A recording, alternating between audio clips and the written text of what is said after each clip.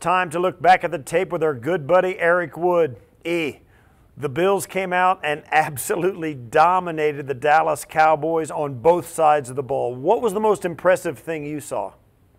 Well, this was the best I've ever seen the Bills run the ball under Sean McDermott. James Cook had an incredible all-around game. He finished with 179 yards on the ground on 25 carries. That's 7.2 yards per carry. Not to mention he had two big catches, one for a touchdown. Overall, I loved the way they stayed committed to the run, and the Cowboys never really had a pulse. Hats off to Sean McDermott for the way his defense completely shut down the best offense in the league. That felt like the perfect game by the Bills. Well, we got to start off with James Cook. He got his big day going through the air first, and it started with a short pass that he took for 24 yards. What did you see here?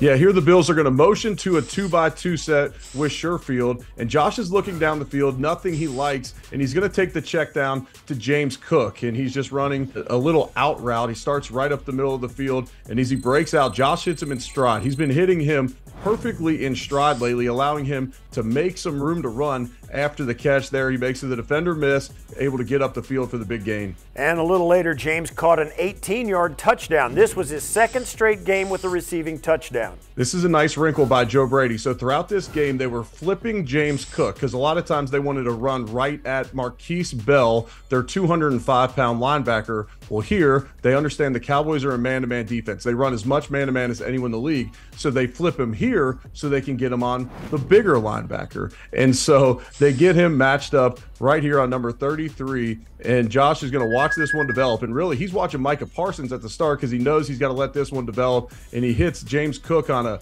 corner out, a deep out, and this linebacker never had a chance running with James Cook. And then just before halftime, Cook rushed it down to the goal line to set up an easy touchdown for Josh. What did you see here? So this is a duo concept used by the Bills. You're going to have double teams by the right guard, right tackle, and then center and left guard. Dawson Knox does a nice job at the point of attack here, and Ty Johnson, they used more 21 personnel with two running backs in the game than I've seen the Bills utilize this season. He has a nice block as well, and really, when you have a run this big, everybody's getting blocks. Josh Allen even draws eyes of the defender here, but Dion Dawkins, I mean, rarely in this league do you have a 20-yard drive on a defender to a pancake. I mean, these guys are professionals out here, and he gets this guy completely off balance, finishes him on the back of his head, and Dion Dawkins is playing great football right now. Well, let's fast forward to the fourth quarter, and Cook ripped off another long run, this one for 17 yards.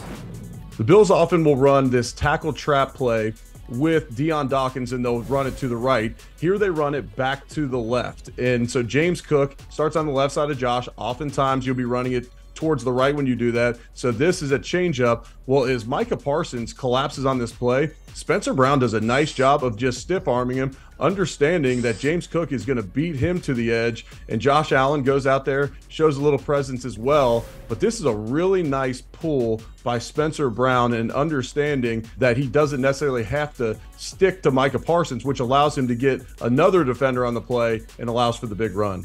A few plays later, Cook had his longest run of the game. This one went for 24 yards and the touchdown. Here's that same tackle trap play, and with the defender here setting the edge, Dion's going to trap him instead of Micah Parsons collapsing and Spencer Brown going around him. When that defender comes down the edge, now you have to trap him out. That gives James Cook the read to then hit it up inside of the hole. And this one, again, it's blocked all the way well around. There's a great double team by Osiris Torrance and Spencer Brown on the front side. Mitch Morse gets a nice block as well. And these big boys up front, they really let this Dallas defense have it yesterday. Great stuff as always. Thanks for this, Eric. We'll catch up with you next week after the game in LA. Travel safe. Yep, looking forward to it, Steve.